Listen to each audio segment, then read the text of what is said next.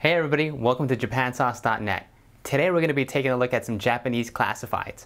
I was scrolling through some of these classifieds and I found some that were really funny and some that were a little bit weird. So let's take a look at them together. Let's go. Alright, the first Japanese classified user has something for sale. What is it? Green bell peppers. Yeah, apparently she has way too many green bell peppers. 1 kilo to be exact. That's actually quite a few green bell peppers. She apparently didn't know what to do with them anymore and needed to get rid of them because she can't eat them all by herself. So what does she do? Gets on the Japanese classifieds and decides that she wants to exchange them. Not for money. Oh, your money's no good here. What she wants for them is chocolate cake. That's actually a really smart way of doing business. I mean, who really wants to eat a bunch of vegetables, right?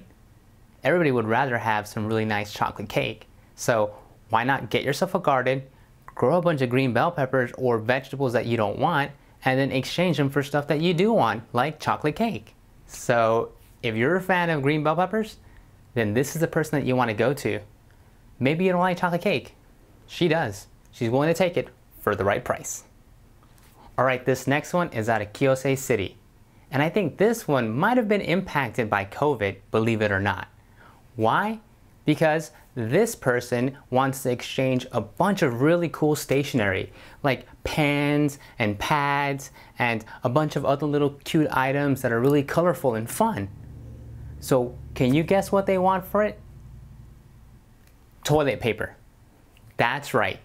This classified writer wants toilet paper in exchange for all of those cute little items. But here's the thing, they actually note there that there's 12 items in this set. That means that there's 12 pens and little notepads and whatnot, and they say they'd like 1 roll of toilet paper for each item, which means 12 items, they want 12 rolls of toilet paper. That might seem like a steep price, but actually they don't mind if it's single ply or double ply. So if you're smart, go with the single ply. It's cheaper and you'll get yourself a bunch of stationery for 12 rolls of single ply toilet paper in Kiyose City. Alright, so this next classified is actually really cool. When I first saw it, I recognized the character right away. It's Doraemon. So if you don't know Doraemon, Doraemon's a really famous Japanese character. It's actually really popular and it's been around for many, many years. So Japanese people love Doraemon.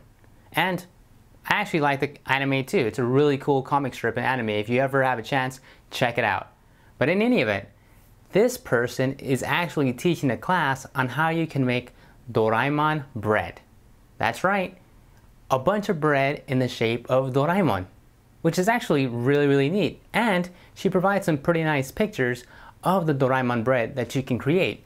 So here's the real Doraemon, and here's the bread Doraemon. They look, well,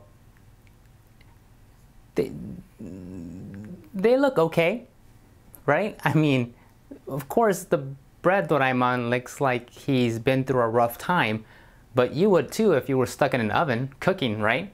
So I think it still looks really cool, really cute. Who else do you know who can make some bread that looks like Doraemon? Alright everyone, well that does it for the Japanese classifieds today. I know some of them were funny, interesting, and maybe even a little bit weird.